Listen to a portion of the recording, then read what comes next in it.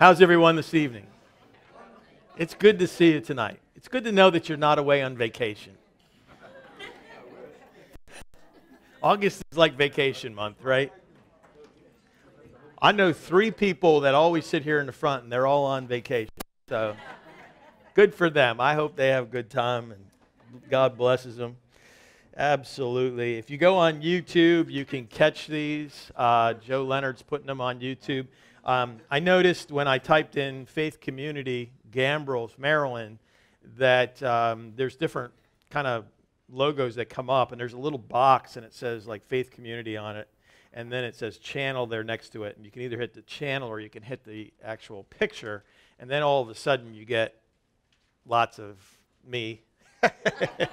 So just a warning there, don't push it unless you really need to. But some people have looked for it and not seen it because it's in that thing, and it says, I think it says Faith Community. Is that what it says? I think that's. Yeah. It's you wouldn't know it's our church, but then when you click on it, if you go on our website, there's an intro by Pastor Kevin. That's on there. Pastor Steve's on there. There's the Wednesday nights. There's Sunday morning services and so forth, and they go back a while, so you can check them out.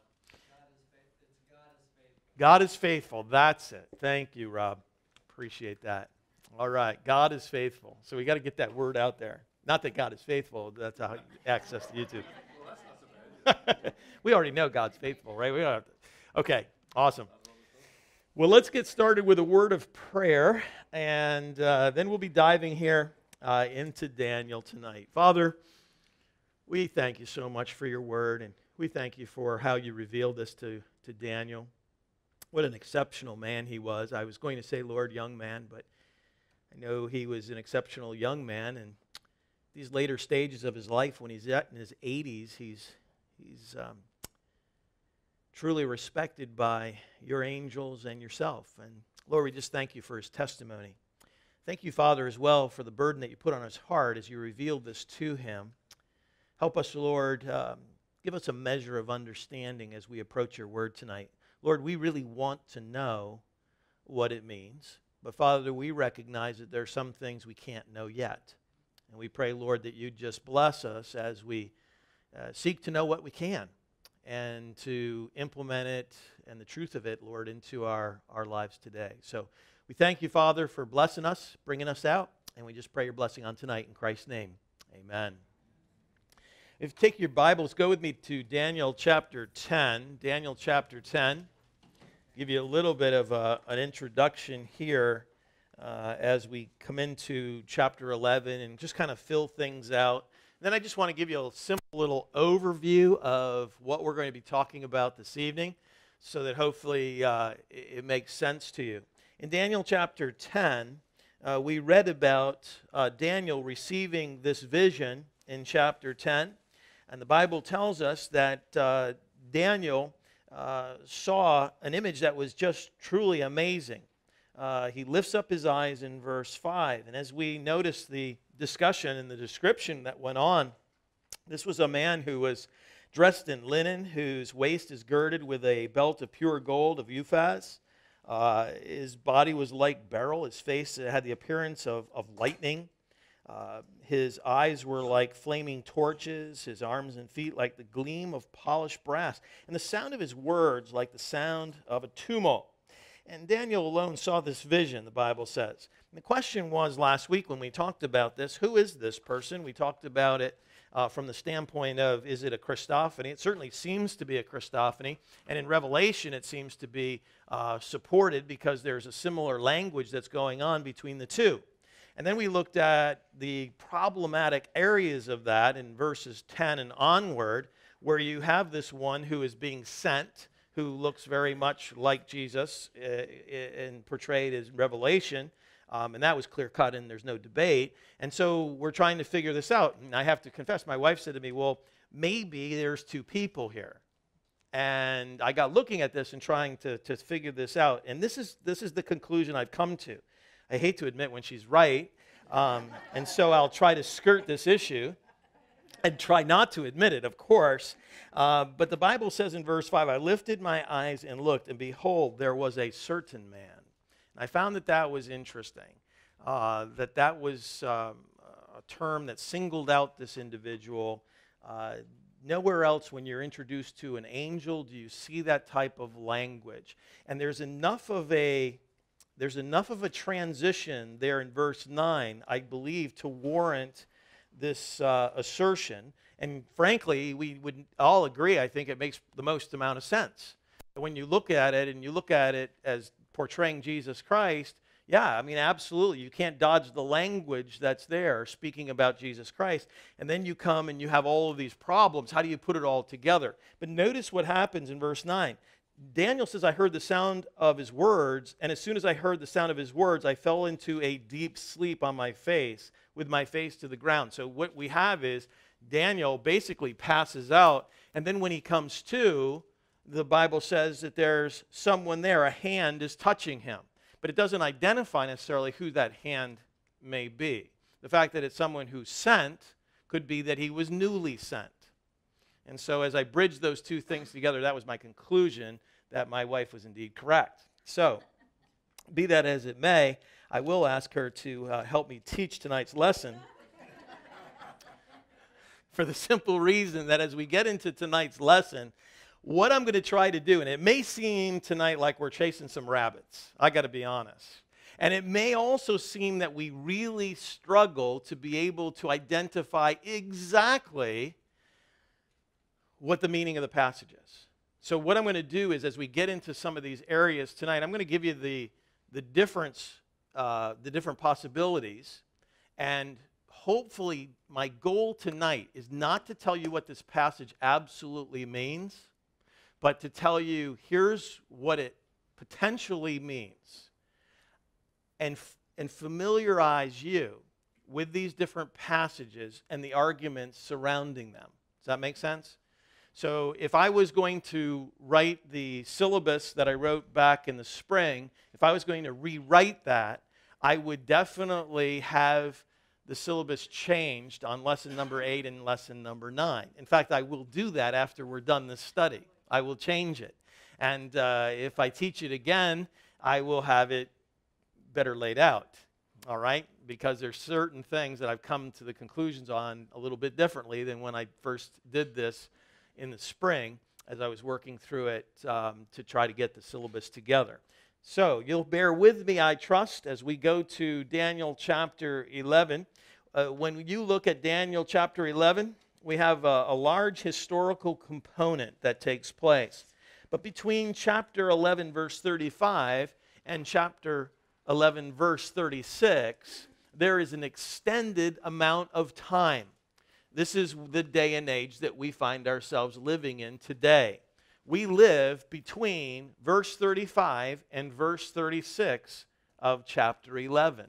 So as we look at that, we understand that this is the church age, because what we've talked about was some historical aspects dealing with Antiochus Epiphanes, the illustrious one, and then being introduced to this new king in verse 36, who is the Antichrist. And the Bible says that the king, and he describes the Antichrist there. We spent some time looking at that last Wednesday night. Tonight, my purpose is to go to verse 40 and see some of the events that surround the Antichrist and try to understand, best as we're able, what is happening here at this juncture in Daniel chapter 11. This is some serious prophecy here. It's pretty fascinating. And I pick it up there in verse 40, which says, at the end time. At the end time.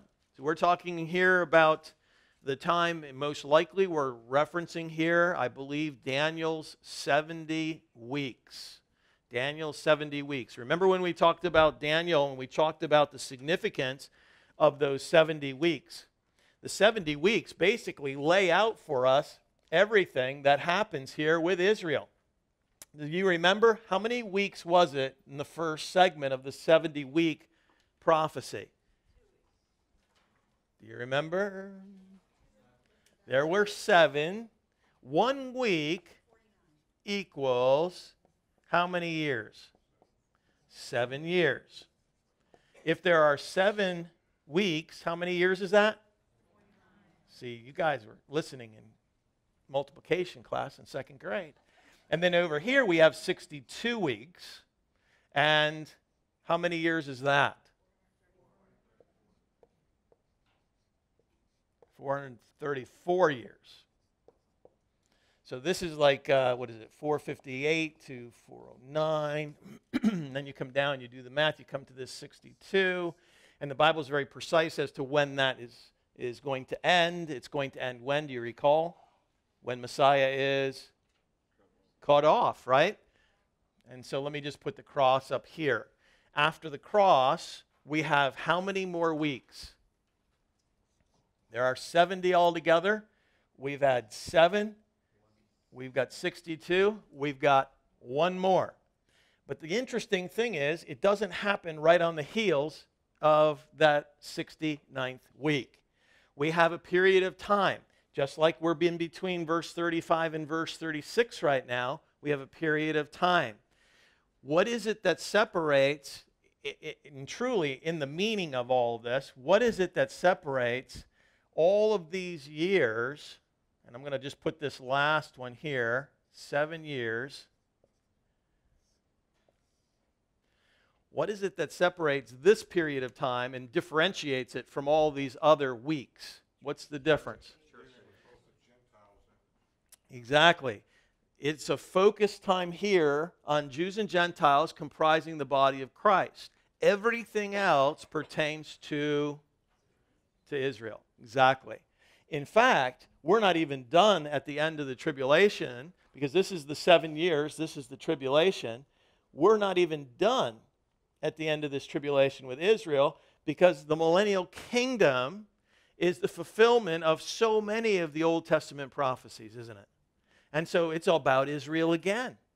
We live and we breathe in the one time period when Christ has given to the world a mystery. And that's exactly what Paul called it. When he talks about the mystery has been revealed. What's the mystery? The mystery is you and me. The fact that we can have access to God directly is the mystery that we enjoy today. Isn't it a great time to be alive?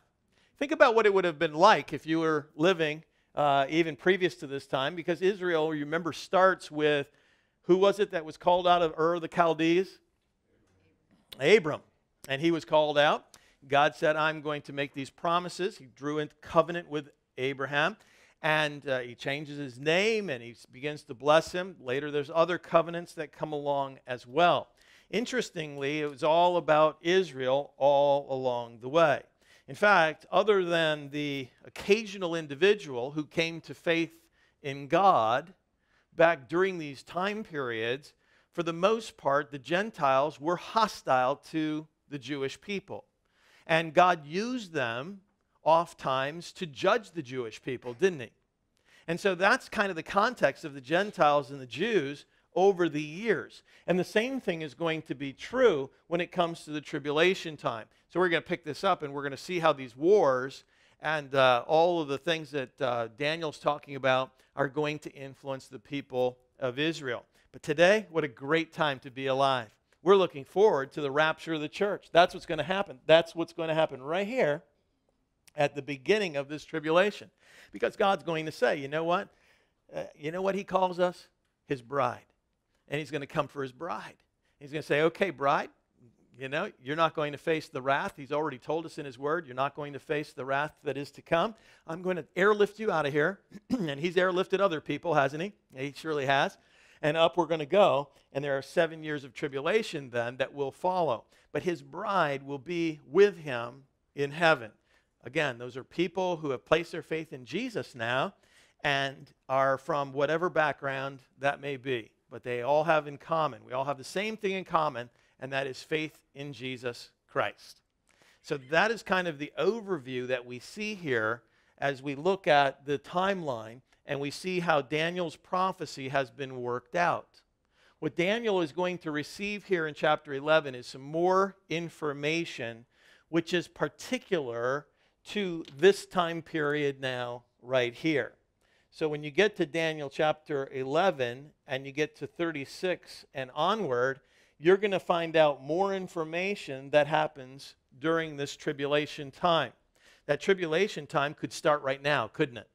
Could start right now. As soon as the rapture takes place, the whole tribulation begins to roll out. And as the tribulation rolls out, it's going to be a time of great torment on the earth. Now, there's some things that are going to happen. There's some serious battles that are going to take place. And see, it's a good thing we have plenty of space tonight. There are some serious battles that are going to take place. And this is where we pick this up in verse 40. So I'm going to erase the board and hopefully here draw you up something different. So if you wanted that, hopefully you took a picture with your phone.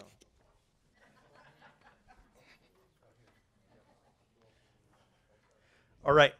Notice with me there's 3 different players that take the field in verse 40. At the end time, the 70th week, the king of the south will collide with him. So we have the king of the south.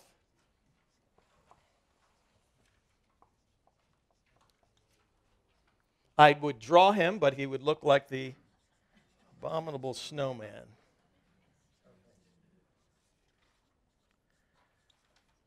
And who else do we have? We have the Antichrist. How is he identified there in that passage? He is king. And what other terms identify him? I don't want to get too deep on you guys. Notice with me it says they will collide with him. Sorry. Him. I'll show you why that matters here in a moment. The king of the south, the king, and who's the third player? The king of the north. The king of the north. And guess where we'll put him? We're going to put him up here.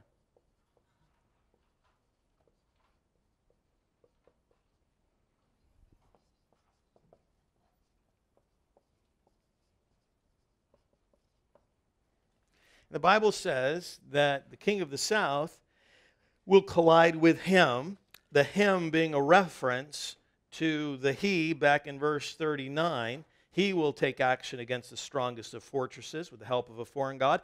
He, Antichrist, will give great honor to those who acknowledge him and will cause them to rule over the many and will parcel out land for a price. At the end of time, the king of the south will collide with him, the Antichrist. The king of the north will storm against him.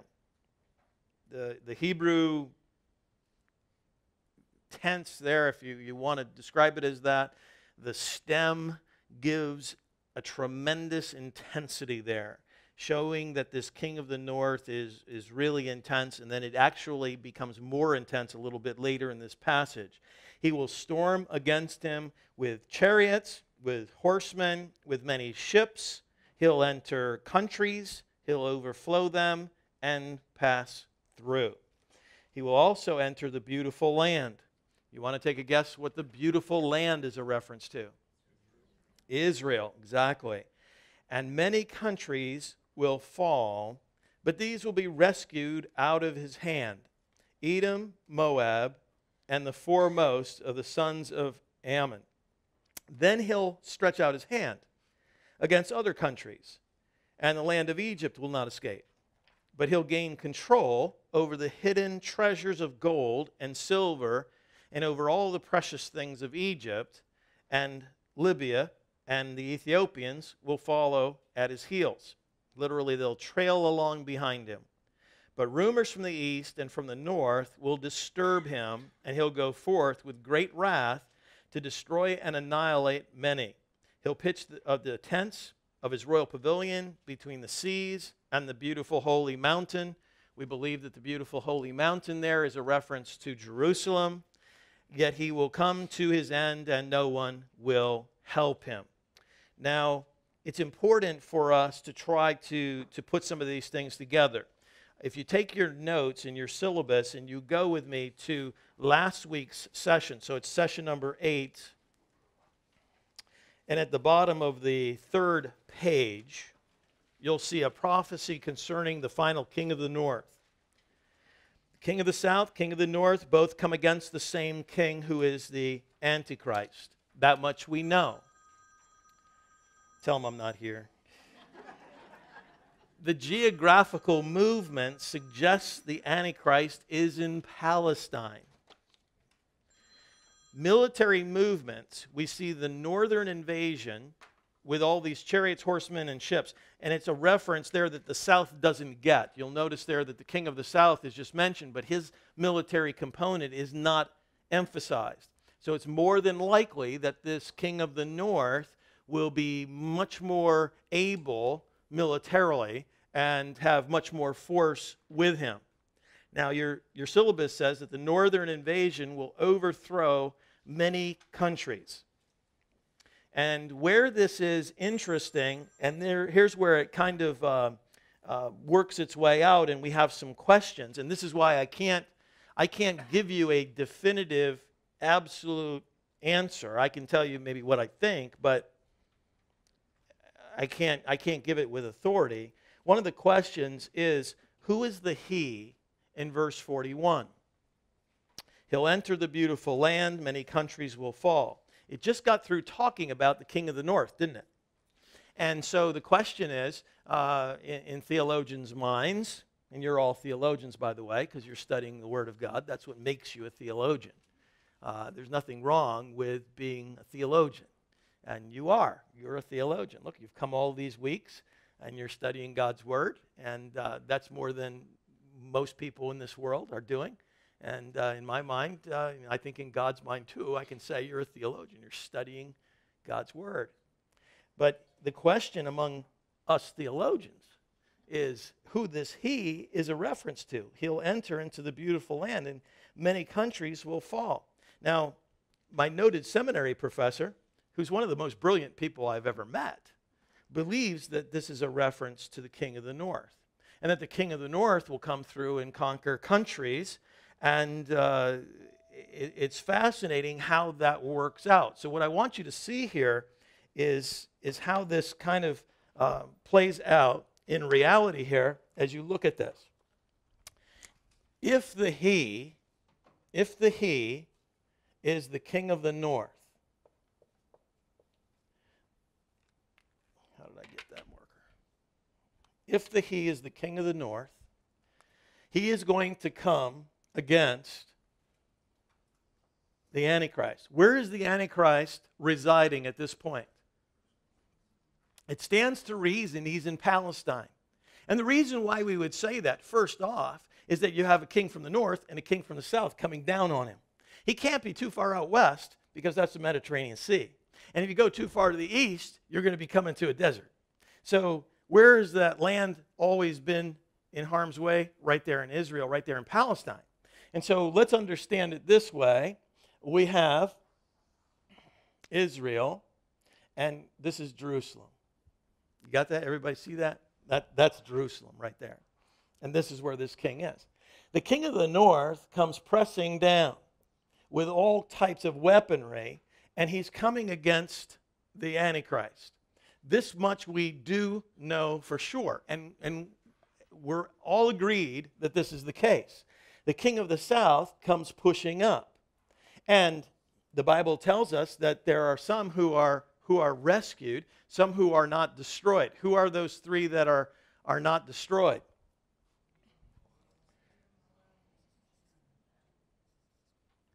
Who are they?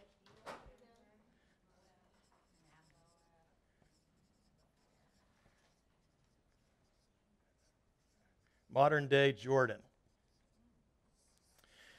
These three are going to stay.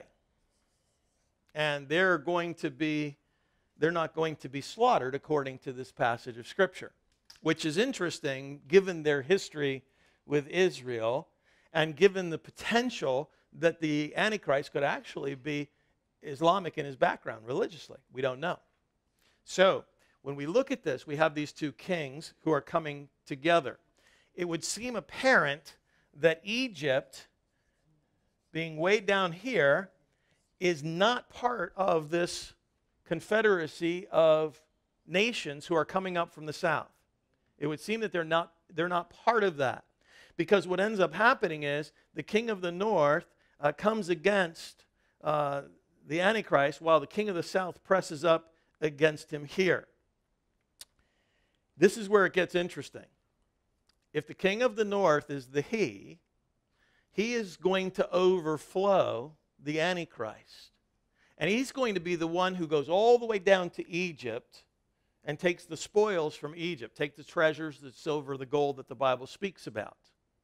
He then, and you'll look there in your notes, he then is going to be the one who receives an evil message from the east and the north. Now, if you take your Bible and go back with me, I'm going to keep my ribbon here in Daniel, but I'm going to go back to Revelation. And Revelation 13.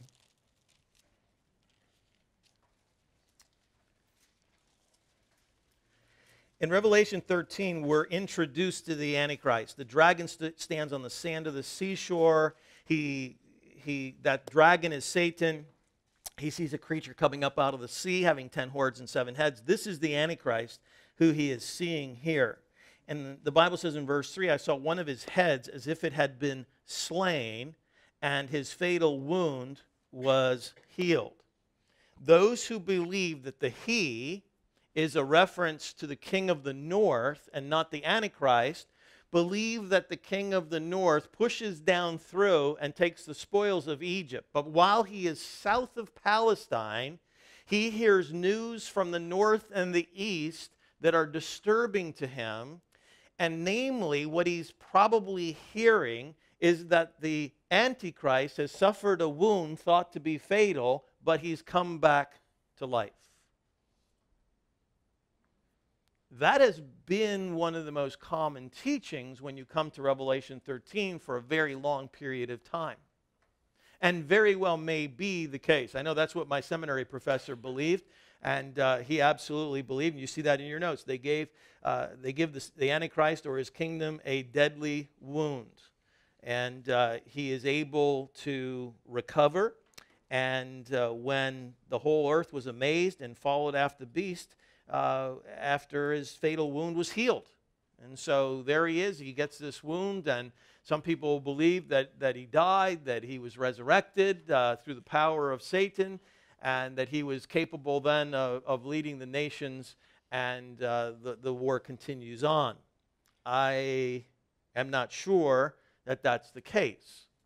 All right? There are other brilliant people who would take the he to be a reference to the Antichrist himself. And it has to do with the language here in the Hebrew and the antecedent that's there.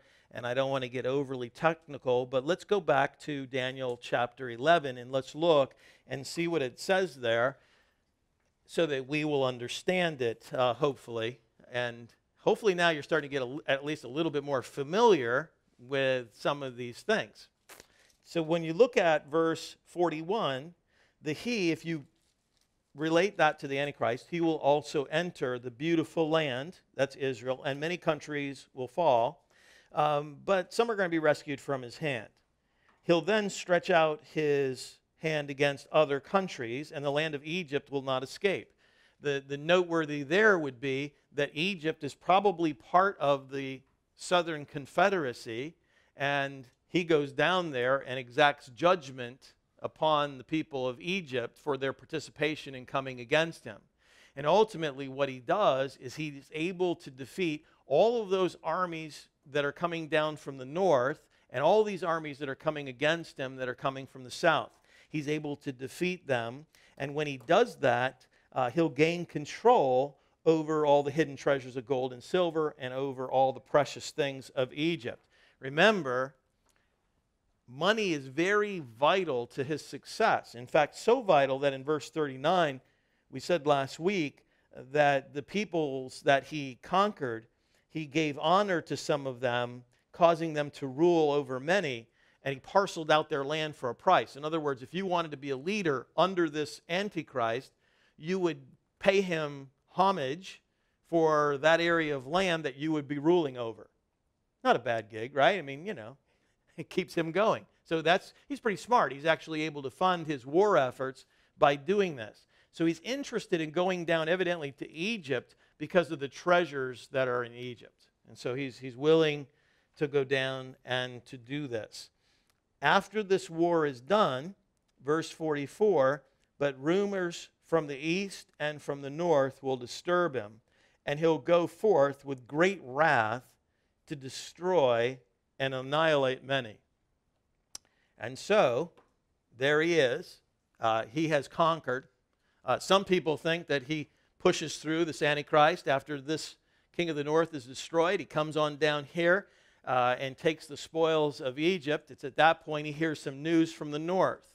Some people think that it's a Jewish uprising. I don't think that's particularly likely.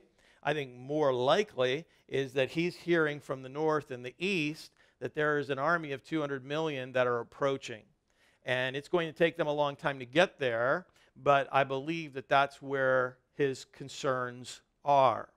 Now let me say this. I believe that this battle here in Daniel chapter 11, in essence, begins the Battle of Armageddon. The Battle of Armageddon, the word for battle is the word for a long, protracted war. Think World War III. And this war is not a battle like the Battle of the Bulge. It's fought over a shorter period of time. It's done. This is a battle that's going to last for a long, long time. These armies that are coming in from the east will be traveling over a long period of time. Where I see Daniel chapter 11 and the passage that we're talking about here, I see it time-wise at the midpoint of the tribulation. That's where I would place this. At this juncture, when you look at Daniel, you can kind of put some things into perspective, and you can try to get some type of a handle on it. Can we see that there would be nations? Can we see that there would be nations from the south that would be coming against Israel? Can we see that there would be armies from the north that would come against Israel? Let me see if I can just show you this briefly here.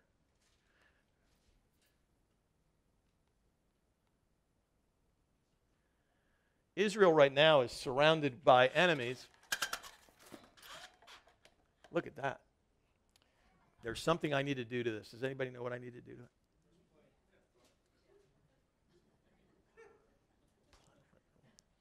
Wise guy.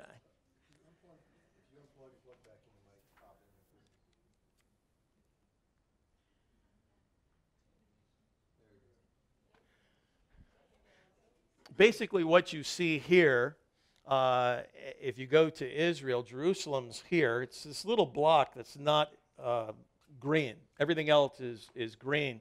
The Sunnis are those who are in the light green color. So you have your Islamics who are all here. You have pockets here. And it's actually expanded quite a bit since this map was done. But you can see the areas here in Serbia and so forth. It's actually pushing farther south. Islam has not really been sub-Saharan in the past, but it's making inroads as it pushes farther and farther south. So the thought process is that you have Egypt here, but we know that some of these countries like Libya and Sudan and so forth are mentioned in Scripture. Iran, you'll notice, is in this darker green color. That's because they are not Sunnis, they are Shias. And the Sunnis are much more mellow and much more traditional, less oriented, I'll say less oriented towards jihad than the Shias are. There's actually 3 different caliphates that have all come down and emerged since Muhammad. Muhammad never named a successor, and so you have to remember that these 3 caliphates, the third one's very small. The Sufis are kind of a mystical group, and they're fascinating if you ever want to study it. ISIS is actually a 4th caliphate. They believe that the Sunnis and the Shiites are not the rightful heirs to Muhammad and Islam, and they're going about trying to take over basically the Islamic world with this fourth caliphate. All right? All of these different groups, it's funny when you look at it, whether it's Buddhism, and you look at the world religions, Islam, Buddhism, Christianity, we're all looking for the same thing, but very different. In other words, we're looking for Jesus Christ in his return. The Jews are looking for what? Messiah. The Buddhists are looking. They've got their person coming. The Hindus have theirs. The Muslims have Imam Mahdi, and they're waiting for him to come. And so there's among all of these groups, and it's very pivotal here, some of the things that are happening in Syria and some of the cities that they're fighting over are actually being fought over things that are prophetic in Islam. Isn't that amazing? There's a particular city there that they need to have. They've got to have it. And they're battling like crazy, ISIS is, to take that control of that city away from Sunnis and Shiites. So motivation, definitely from a prophetic standpoint. But you can see how all of these countries are aligned and seem to be wanting to push Israel out. Isn't that amazing? Does everybody see Israel right there? Yeah, that little, it kind of looks like water because it's not green. They are surrounded and then some. And it's going to be a challenge for them, certainly in the days ahead. Now, how confused are you? You're not confused at all, right? You have it totally down, and you're ready to go on to stage 2. Is there going to be a test? There's no test. There's no. As long as there's no test, we're all in. Okay, I like that. I like that. So here's the thing. I want you to be familiar with the overall aspects, and some of these things hopefully will ring back in your mind.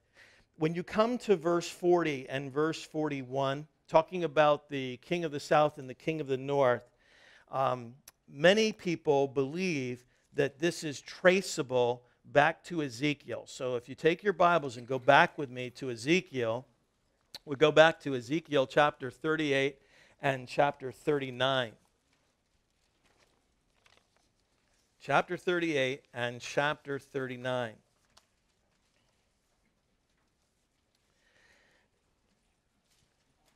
In verse 1 of chapter 38, it says, "And the word of the Lord came to me, saying, Son of man, set your face towards Gog of the land of Magog, the prince of Rosh, Meshech and Tubal, and prophesy against him, and say, Thus says the Lord God, Behold, I'm against you, O Gog, prince of Rosh, Meshech, and Tubal.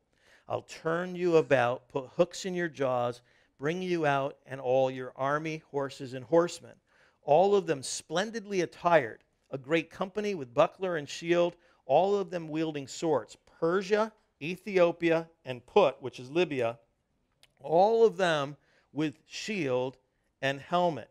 Gomer with all its troops, Beth Togarmah from the remotest parts of the north with all its troops, many peoples with you."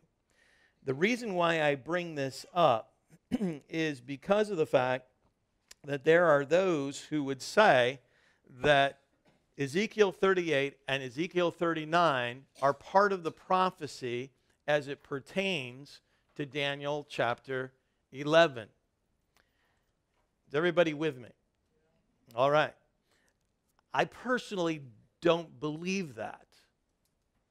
And I want to give you 7 views. Are you ready for 7 views? You're going to write these down? There are 7 views. Just look at it YouTube, don't even bother. 7 views of who this may pertain to. One is, and we'll throw this out right away, is that this isn't literal anything, it's just symbolic. We're going to throw that one out. The second view is that this is a battle that will take place prior to the tribulation. Jesus said in the time leading up, there'll be wars and rumors of wars. Could it possibly be? Maybe, but not very likely at all, because it doesn't seem to correlate at all with the end times events. In fact, we see at the very beginning of Daniel's 70th week, Daniel 9:27 says that this one world leader, the Antichrist, will make a peace treaty with Israel. So I don't believe that that's going to be the case, and it occurs before the tribulation.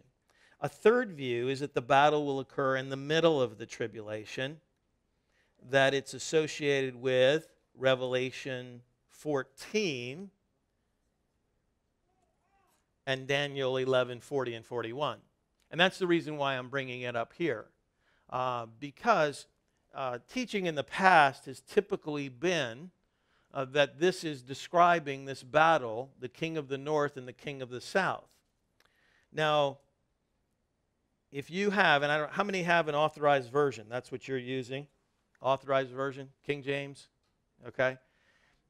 All right, New King James will work as well. If you went to chapter 39 and verse 2, you would read there in the authorized version, the translation speaks about 5/6 of the armies of the king of this north, and he doesn't mention king of the north, so we won't get too excited about that. But he mentions Gog and Magog coming down and being destroyed, 5/6 of them, on the mountains outside of Israel. So historically, the teaching has looked like this. King of the north comes down, 5/6 of his army gets wiped out. Here, the Antichrist goes on down and wipes out the king of the south. That's been traditionally what I was taught from about the time I was 10 years old. The problem with that is none of your modern translations translate it 5/6. And most everyone would agree that this was a mistranslation, the 5/6 part. And in fact, the Hebrew verb is really what's in view there. And I think the aspect of the word itself being a verb wasn't translated that way. And so by looking at it with newer text, you could see that it was a verb and not speaking here of the 6th part of noun. So he's saying here, drag you along, literally is what the Hebrew says. So God will drag the army of Gog to a stunning and miraculous defeat. And that's why we read it differently in the more modern translations. So that's the reason for that.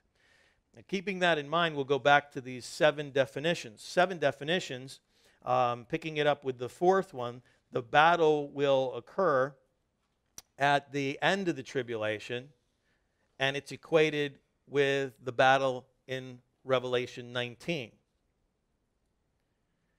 The 5th is that the battle occurs during a transitional period that's between the end of the tribulation or between the 70th week and the beginning of the millennium. I don't see that either. There's no way. Okay? So that's a real impossibility. The 6th potential is that the battle will occur at the end of the millennium and should be equated with Revelation chapter 20. So when you think of these ginormous battles, and you go to Revelation, and Revelation, for instance, chapter 14, and verse 14 through 20, then I looked, and behold, a white cloud, and sitting on the cloud was one like the Son of Man, having a golden crown on his head and a sharp sickle in his hand. Another angel came out of the temple, crying with a loud voice to him who sat on the cloud, "Put in your sickle and reap. The hour to reap is come, because the harvest of the earth is ripe." He who sat on the cloud swung his sickle over the earth, and the earth was reaped. And so that's the passage of reaping, and that's where they would equate that. And they would also add that with Daniel chapter 11. The other battle is Revelation 19. Revelation 19. And this correlates in some people's thoughts with this fourth possibility, where the battle is at the end of the tribulation. Revelation 19, verse 11, is the second coming of Christ. I saw heaven opened, and behold, a white horse. He who sat on it is called Faithful and True, and in his righteousness he judges and wages wars. His eyes are a flame of fire, etc. And we have him coming, and from his mouth comes a sharp sword, so that he can strike down the nations, and he will rule them with a rod of iron. He treads the winepress of the fierce wrath of God. And so this is that aspect there. That's speaking there, second coming, the final aspect of the Battle of Armageddon. Remember, I believe the Battle of Armageddon is a long battle. And it starts at that midpoint of the tribulation, and it goes right on through those last 3.5 years. It's raging, and these nations are coming against Antichrist, and they will, he'll be able to take control and be able to accomplish some pretty amazing things. The other here is going back to Revelation chapter 20. Revelation chapter 20. So some would say that on the sixth, and this is the sixth view of this battle, the sixth view is that in chapter 20, in verse 7, the 1,000 years, the millennial kingdom, it's concluded. Satan has been bound during the millennial kingdom for almost the whole 1,000 years. But at the very end, he's released. And he goes out and he deceives the nations, and he deceives so many people, they're like the numbers like the sand of the seashore. You can't even number them all. And they came up on the broad plain of the earth and surrounded the camp of the saints and the beloved city. So that's speaking of a war against Jesus Christ at the very end of the millennial kingdom. Now, wouldn't you think after the second coming and the finality of all that these guys would just lay off? I mean, seriously, I mean, you would think that. And the Bible says fire came down from heaven. There's no surprise there either. I mean, the more you read God's word, you figure that's bound for the course. And after it's all done, these who deceived, the devil, was thrown into the lake of fire and brimstone. The Antichrist is already there. The false prophet is there as well. And they'll be tormented day and night forever and ever. So you have eternal damnation that takes place as a result of this final battle. Final battle is going to involve an enormous number of people. Their number is impossible to even compute. And so when you look at this, you have all of these different possibilities. The seventh possibilities, I told you there'd be seven. One writer writes, and he begins to explain his position for thinking that this is a battle that actually begins at the midpoint of the tribulation, the midpoint, and continues on until the second coming, and then in effect continues right on going. There's an interlude, and then it's at the end of the millennial kingdom that it starts up, and then it's done forever. Very confusing in my mind, okay, to try to do that. So what we're saying is it's hard to pin this down exactly. Let me give us a clue, though. Go back to Revelation with me, if you would, because I think you'll want to see this in Revelation chapter 20. It says that Satan is going to be released from the prison, chapter 20 and verse 7, and he'll come out to deceive the nations which are in the four corners of the earth, Gog and Magog, to gather them together for the war. The number of them is like the sand of the sea. But did you see Gog and Magog mentioned? Gog and Magog are mentioned there. And if you look back, you don't have to do this, you don't have to look back, but when you consider the nations that are mentioned, the peoples that are mentioned here in, there it is, in Ezekiel chapter 38, you have all of these different players mentioned. You have Put, which I mentioned was Libya. You have Tubal, Gomer, Togarmah, Meshech, Magog, Rosh, Persia, and so forth. So you have all of these different countries and people groups that are mentioned. Many of them, they are all converging here, as you can see on our map. Historically, the teaching, and I'm sure some of you have heard this, Gomer was a reference to what country? Germany. Rosh, reference to Russia, and so forth. And some of these are easy to identify, and others are very difficult to identify. This map takes into account some of the ancient names and tries to pin down where these tribal groups were from. And this is where they came up. Most of this is Asia Minor. But the Bible does give us a caveat because it says, and remote parts of the north. So you certainly can have, in a final battle, people coming down from Russia. It doesn't rule that out at all. And some of these are difficult, and some of them are unknown. So we wouldn't even be able to classify where these groups are from and where they're going to play such a prominent role in this enormous battle. I do notice that in the passage of Scripture in Ezekiel that there's judgment that's associated with fire and brimstone, which is very similar to what Revelation chapter 20 talks about. So it could be that Ezekiel 38 and 39 is a reference there to the final battle of the ages. And it could be that it has a double fulfillment in the sense that it's also taking place during the tribulation and then, in a way, is referencing over to Revelation chapter 20. There's a lot we don't know. I want you to be familiar with it from the standpoint of saying, this is really what I want you to know. I want you to be able to look at Daniel chapter 11 and say, I think there's a connection to Ezekiel. All right? That's what I want you to know. And so if you can do more than that, then great. But there's some great prophetic passages here. And as time goes by, there will be more clarity on the part of Christians who are studying this passage of Scripture. What has happened since I've been a Christian is there's been more and more clarity. For instance, we used to teach with authority that the king of the north, 5/6 of his army would be slaughtered on the mountains outside of Jerusalem. We no longer teach that with authority. Some people might teach it, but there are always those questions that are lingering because of the translation of the verb versus using it as a noun. These names, there has been further study because there's been more discovery in history of these people groups, and we're identifying where they're coming from. And so we're not just quick to, use phonics and say, hey, Gomer sounds like Germany.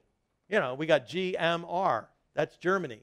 And that's literally how some of it came about.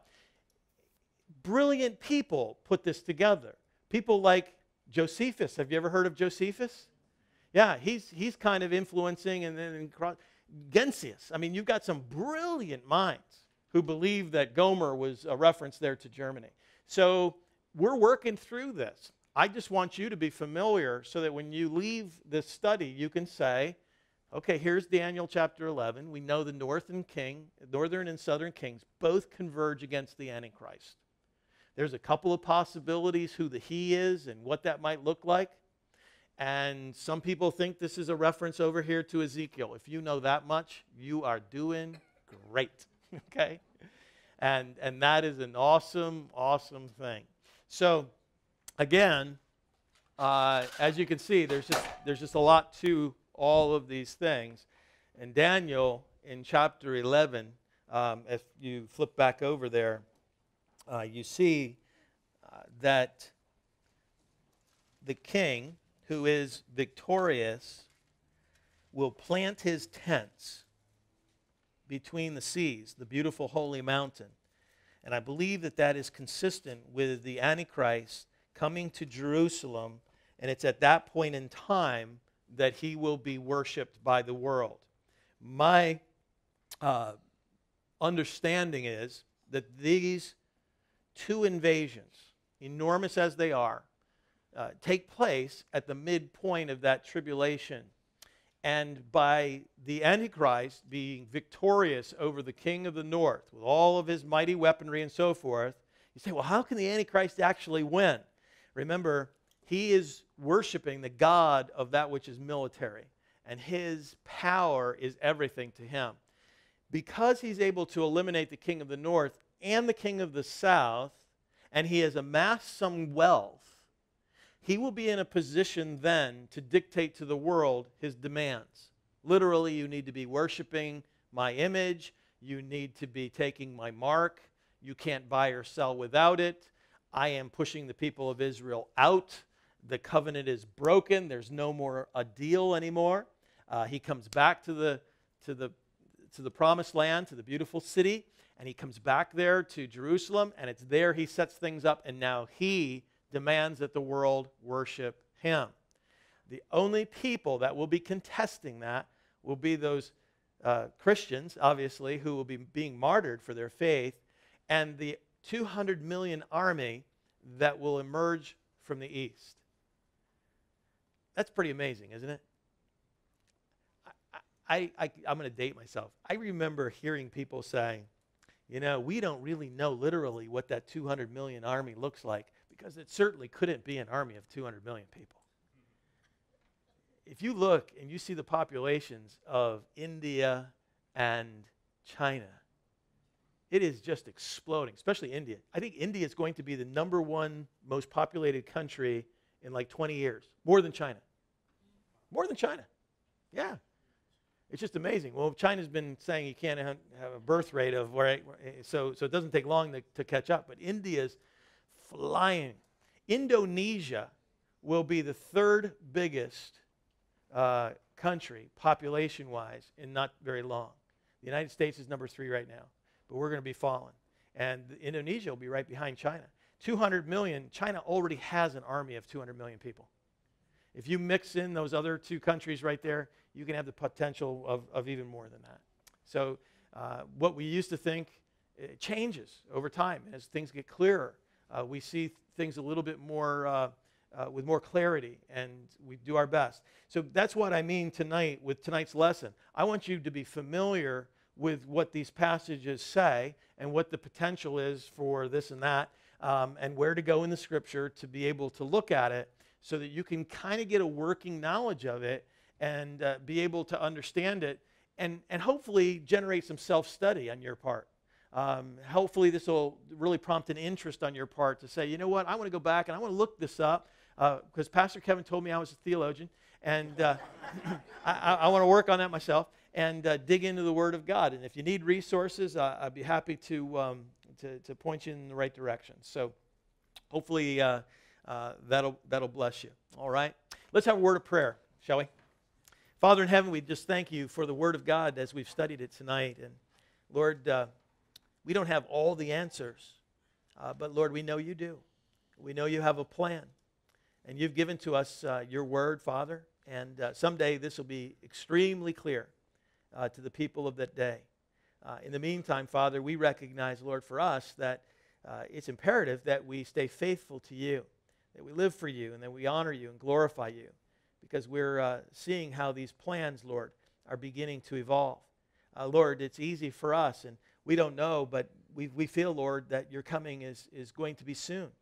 And we look at this world and we see how the nations are aligning, and we see the potential that's there. And Lord, we recognize, Father, that we need to be diligent. May that be the message that we receive. And may our understanding of your word, Lord, be enhanced because of the time spent together tonight.